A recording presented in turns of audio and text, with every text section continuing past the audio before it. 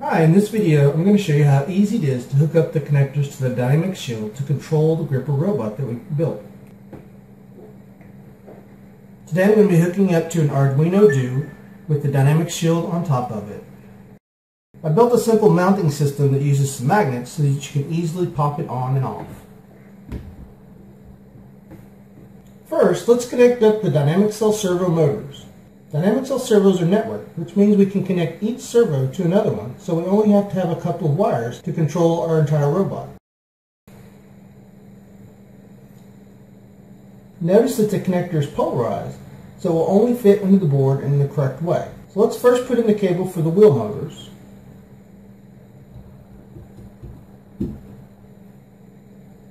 Then we'll put in the cable for the wrist. Next, we're going to connect the Grove XBee connector.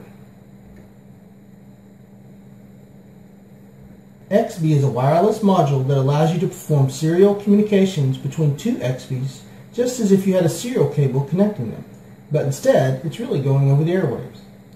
Grove modules also use a polarized connector. Grove is a really cool modular system for robotics. You can buy Grove modules for all kinds of things, and then you just plug them into the connector and you're ready to use them. Since we're using an Arduino Due here, we have some extra serial hardware port. So we'll plug this into the serial 3 line labeled RxD3.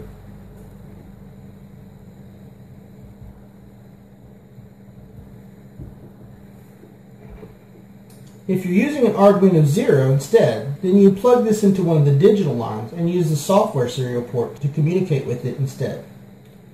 Now we need to plug in the micro-servo that controls the gripper.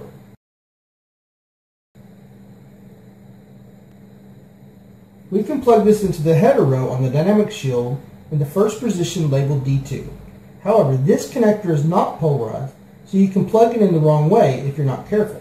So make sure to plug the brown ground wire into the top of the header row like this.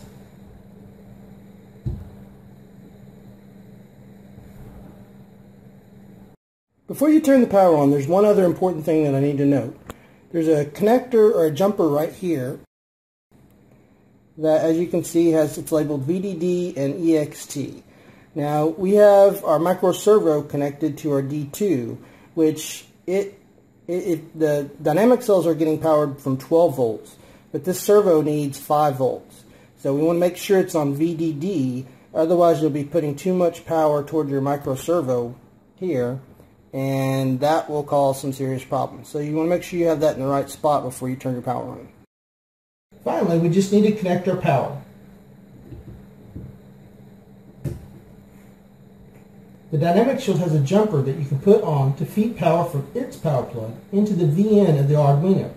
This means that you can feed your battery into a single power connector and have it feed the entire system. And that's it. With these 5 connectors, we're now ready to control the gripper robot and drive it around. Let's go ahead and take a look at that. First, let's make sure that our battery's plugged in. We also need to make sure that the battery has been charged correctly.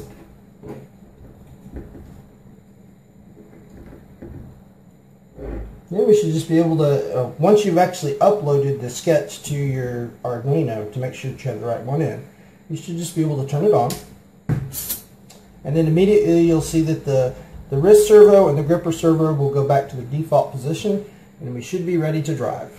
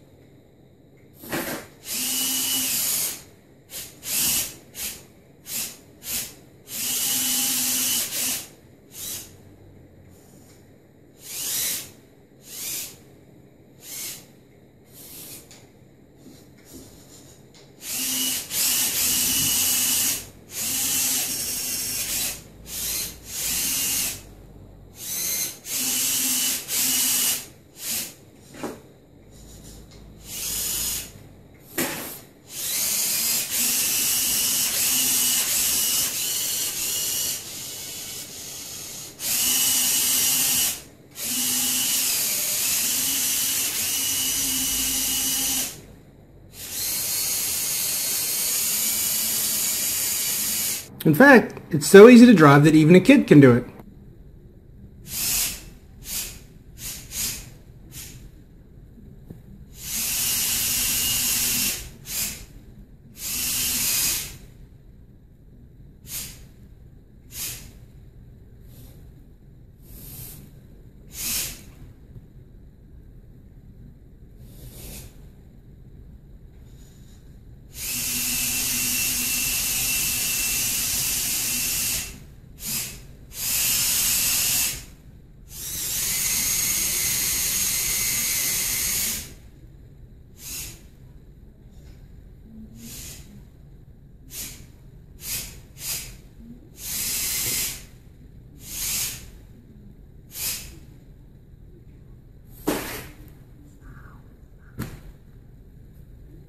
In this video, I've shown you how to connect the Arduino and DynamixShield up to a gripper robot and control it.